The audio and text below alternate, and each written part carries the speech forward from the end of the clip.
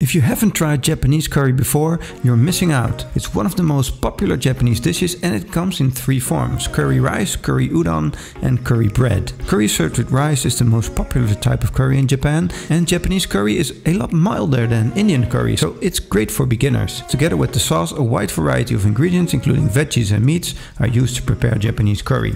Let's make a delicious Japanese beef curry today, and I also have a few other curry recipes in our blog post. I'll link to it in the description. Now, this hearty and savory Japanese beef curry is made with beef, potatoes, carrots, curry roux and mushrooms, and it makes an amazing introduction for those new to curry. It's adapted to Japanese taste, which makes it milder and sweeter with a stew-like texture. Now you need 3 medium onions, 3 carrots, 1 russet potato, 8 mushrooms, 30 ounces of lean stew meat, kosher or sea salt to taste, 2 tablespoons of all-purpose flour, 2 tablespoons of extra virgin olive oil, 2 cloves of garlic minced, 1 inch of ginger grated, 1 tablespoon of curry powder, 2 tablespoons of tomato paste, 1 cup of red wine, 8 cups of beef stock, 2 bay leaves, 1 box of Japanese curry roux, 1 tablespoon of Worcester sauce, a quarter apple and some red pickled daikon to serve, although that's optional. Now gather all of your ingredients. Cut your onion into thin slices and then cut your carrot diagonally as you rotate it in a quarter in between the cuts. This cutting technique is called rangiri in Japanese. Cut your potato in half and then cut both pieces into quarters. Soak in water for around 15 minutes so that you can remove the starch. Clean the mushrooms. You can use a pastry brush to do so. Avoid washing them as they can absorb moisture, but you can give them a quick rinse. Once done, cut them into thin slices. Then slice your beef into 1.5 inch cubes and then sprinkle pepper and salt on them. And apply a light coat of flour to the meat. Now to cook the curry, using a skillet, heat 1 tablespoon of butter and 1 tablespoon of oil on high heat. Add the beef cubes, but don't crowd the skillet to avoid steaming the beef. Therefore, you should make sure that you cook in small batches. Make sure that the beef is cooked on both sides and until brown.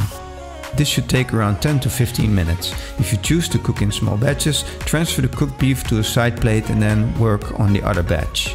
Next, use a large, heavy bottom pot. Heat 1 tablespoon of butter on medium heat and then add the onion. Next, add 1 tablespoon of olive oil and stir well. Add 1 tablespoon of salt after 10 minutes and then saute the onion until translucent and tender.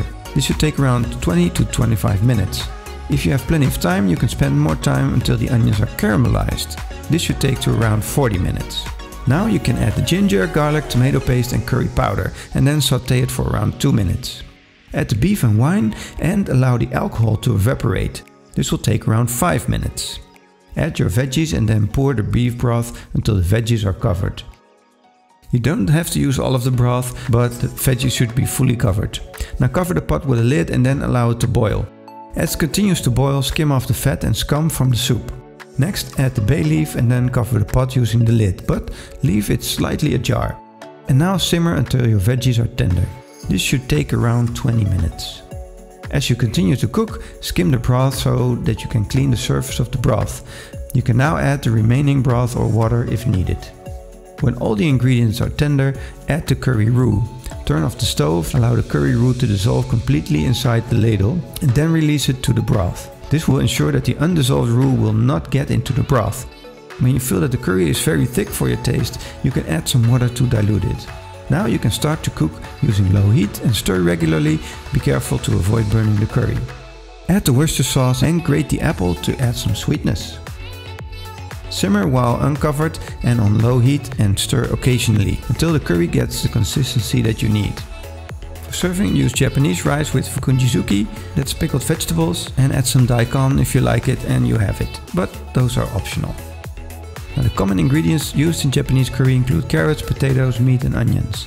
The curry sauce is mostly prepared from curry powder roux, which is usually a blend of Indian spices. However, Japanese curry is usually thicker in texture and less spicy compared to Indian curry. In general, the Japanese use fewer spices to make curry, thus the flavor is not as strong and vibrant. It's described as an understated umami. Now, Japanese curry generally doesn't contain milk. You're probably thinking of Thai curry, which contains coconut milk, and the Japanese curry recipe rarely uses milk. A Curry roux is the base of the dish. It's a mixture of sauce that's made from fat, flour and spices. And usually you will find the curry roux at the supermarket pre-made in cube format. You find tons of varieties in Asian supermarkets. These curry cubes will make your life easier as they contain all the spices and flavors for the curry. You can find them in all kinds of flavors and spiciness levels, but the Japanese ones will tend to be not as spicy.